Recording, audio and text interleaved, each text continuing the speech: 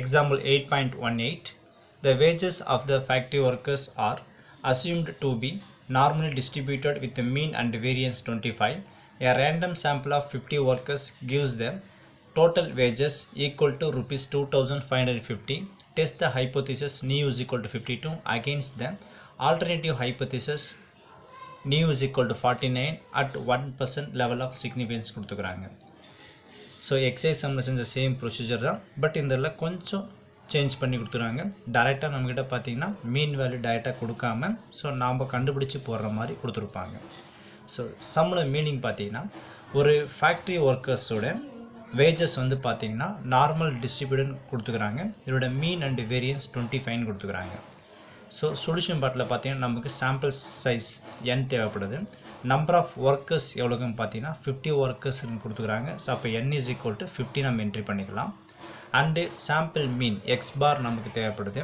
So இதில் X பார் sample mean value அவங்க டைரெக்டாக கொடுக்கல, அதுக்கு பதிலாக பார்த்தீங்கன்னா கொஷினில் ஸோ அந்த ஃபேக்ட்ரி ஒர்க்கர்ஸோட அமௌண்ட் எவ்வளோ கொடுக்குறாங்க 2515 கொடுத்துக்கிறாங்க. இதோட நம்பர் ஆஃப் ஒர்க்கர்ஸ் பார்த்தீங்கன்னா 15 கொடுத்துக்கிறாங்க. அப்போ இதோட எக்ஸ் பார் மீன் வேல்யூ வேணும்னா நம்ம என்ன பண்ணணும்னா இதுலேருந்து X bar is equal to summation X divide by N. Summation எக்ஸ்ன்றது total wages. So total வேஜஸ்ன்றது 2550. So இதில் 2550 divide by number of workers.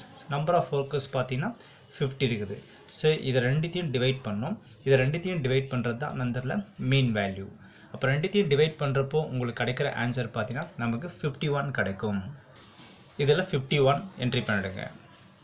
அடுத்தது பாப்புலேஷன் ஆஃப் மீன் நியூவோட வேல்யூ பார்த்தீங்கன்னா அவங்களே கொடுத்ததாச்சு. Test the hypothesis new is equal to 52 கொடுத்துக்கிறாங்க. So population of mean new is equal to 52.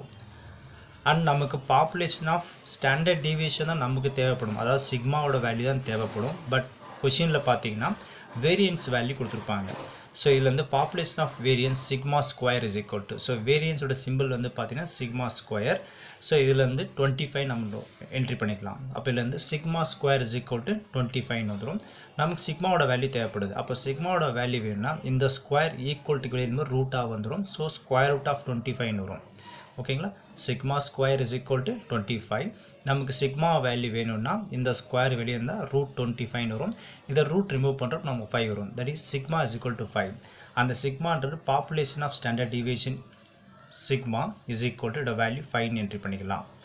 இதில் வந்து பார்த்தீங்கன்னா நல் hypothesis H0 such that new. நல் ஹைப்போதிசிஸோட சிம்பிள் தான் இந்த H0 such that new. இந்த இடத்துல நியூன்றது பாப்புலேஷன் ஆஃப் மீனோட வேல்யூ என்ன கிடைச்சது 52. ஸோ இந்த இடத்துல ஈக்குவல் டு 52ன்னு என்ட்ரி பண்ணிக்கலாம். அண்டு ஆல்டர்னேட்டிவ் ஹைப்போதிசிஸ் அவரோட சிம்பிள் வந்து H1 such that new. இங்கே எடுத்த வேல்யூக்கு நம்ம ஆப்போசிட்டாக ஆல்டர்னேட்டிவ் வரும்போது நாட் ஈக்குவல் டு 52ன்னு என்ட்ரி பண்ணிக்கலாம். அதே மாதிரி கிவன் கொஷனில் இன்க்ரீஸிங் டிக்ரீஸிங் அதெல்லாம் எதுவுமே கிடையாது. அப்போ இந்த மாதிரி பார்த்தீங்கன்னா it is a 2 tail test நம்ம சொல்லிடலாம். ஸோ எக்ஸசைஸ் சம்மில் நம்ம பார்த்துருப்போம், இதுக்கு முன்னாடி சம்லையும் பார்த்துருப்போம்.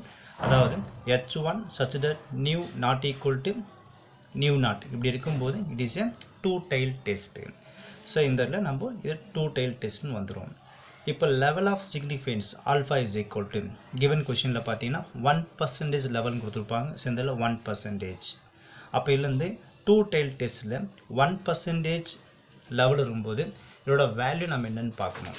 இப்போ டேபிளில் பாருங்க டெக்ஸ்ட் புக்கில் கொடுத்துருப்பாங்க. ஸோ 2 டைல் டெஸ்ட்டில் 1%ல் இதோட வேல்யூ பார்த்தீங்கன்னா 2.58 கொடுத்துருப்பாங்க. ஸோ இதில் இசட் வேல்யூன்றது 2.58 என்ட்ரி பண்ணுங்கள். இப்போ இதோட ஸ்டாட்டிஸ்டிக்ஸ் கண்டுபிடிக்க போகிறோம். ஸோ ஃபார்முலா அப்ளை பண்ணலாம். இதில் வந்து Z is equal to so X bar minus new divide pi sigma divide by root n entry பண்ணுங்கள். இதில் வந்து எக்ஸ் பார் வேல்யூ என்ட்ரி பண்ணலாம். ஸோ எக்ஸ் பாரோட வேல்யூ என்ன கிடச்சிது பார்த்தீங்கன்னா 51 கிடச்சிது. ஸோ 51 மைனஸ் நியூவோட வேல்யூ பார்த்தீங்கன்னா 52ன்னு இருக்குது divide pi sigma divide by root n. சிக்மாவோட value பார்த்தீங்கன்னா 5 ஃபார்முலா வைஸாக டிவைட் பை ரூட் n. என்னன்றது பார்த்தீங்கன்னா நமக்கு 50. சரி ரெண்டுத்தையும் மைனஸ் பண்ணலாம். 51 மைனஸ் 52 இஸ் -1 வரும் divide by 5 divide by root 50. Root 50யை நீங்கள் ரூட் எடுத்தால் உங்களுக்கு கிடைக்கிற ஆன்சர் பார்த்தீங்கன்னா 7.071 வரும். அடுத்தது டிவைட் பண்ணுறப்போ கேர்ஃபுல்லாக டிவைட் பண்ணுங்கள். இது ரெண்டுத்தையும் டிவைட் பண்ணக்கூடாது, இதை தான் டிவைட் பண்ணணும். ஏன்னா formula sigma by root n இருக்குது. ஸோ ஃபஸ்ட்டு இது ரெண்டுத்தையும் டிவைட் பண்ணிடுங்க. இதில் வந்து -1 டிவைட் பை இது ரெண்டுத்தையும் டிவைட் பண்ணுறப்போ உங்களுக்கு கிடைக்கிற ஆன்சர் 0.7071 வரும். இப்போ இது ரெண்டுத்தையும் டிவைட் பண்ணுறப்போ உங்களுக்கு கிடைக்கிற ஆன்சர் பார்த்தீங்கன்னா 1.414 வரும். நெகட்டிவ் இருக்கிறதுனால மைனஸ் என்ட்ரி பண்ணுங்கள். இப்போ வந்த ஆன்சர் இசட் ஆன்சர் பார்த்தீங்கன்னா Z is equal to -1.414 கிடச்சிக்குது. So வந்த வேல்யூ நெகட்டிவாக இருக்குது. இதை பாசிட்டிவாக மாற்றுறக்கோசரம் மாடலஸ் அப்ளை பண்ணுங்கள். ஸோ மாடலஸ் அப்ளை பண்ணுறப்போ நெகட்டிவ் நமக்கு பாசிட்டிவ் ஆகிடும். இதுலேருந்து 1.414 கிடைக்குது. இப்போ இது அக்செப்டடாக ரிஜெக்டடான்றது நம்ம சொல்லணும். இதிலிருந்து at 1% level of z answer என்ன கிடைச்சது நமக்கு 2.58 கிடைச்சது. இங்கே பாருங்கள் 1.414. ஸோ இந்த வேல்யூவோட இந்த வேல்யூ நமக்கு கம்மியாக இருக்கிறதுனால இது என்ன சொல்லலாம், நல் ஹைப்போதீசிஸ் H0 இஸ் அக்செப்டட்ன்றது நம்ம சொல்ல முடியும். ஸோ இந்த இதில் நம்ம சென்டென்ஸ் ஃபார்ம் பண்ணிடலாம். ஸோ இது வந்து பார்த்தீங்கன்னா 1.414 லெஸ் தென் 2.58.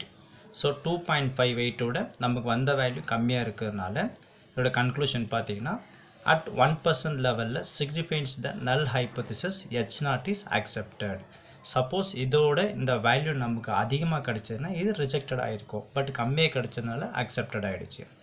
அடுத்தது பார்த்தீங்கன்னா இந்த சிக்னிஃபிகண்ட் வந்தாலே பார்த்தீங்கன்னா நம்ம எக்ஸசைஸ் சம்மில் என்ன பண்ணிப்போம், சாம்பிள் மீனுக்கும் பாப்புலேஷன் மீனுக்கும் இந்த ரெண்டு ஆன்சர் பிட்வீனில் சிக்னிஃபிகண்ட் டிஃப்ரென்ஸ் இருக்குமா இல்லையான்னு சொல்கிறது தான் நம்ம ஹைப்போதீசிஸ் டெஸ்ட்டாக நம்ம யூஸ் பண்ணுவோம்.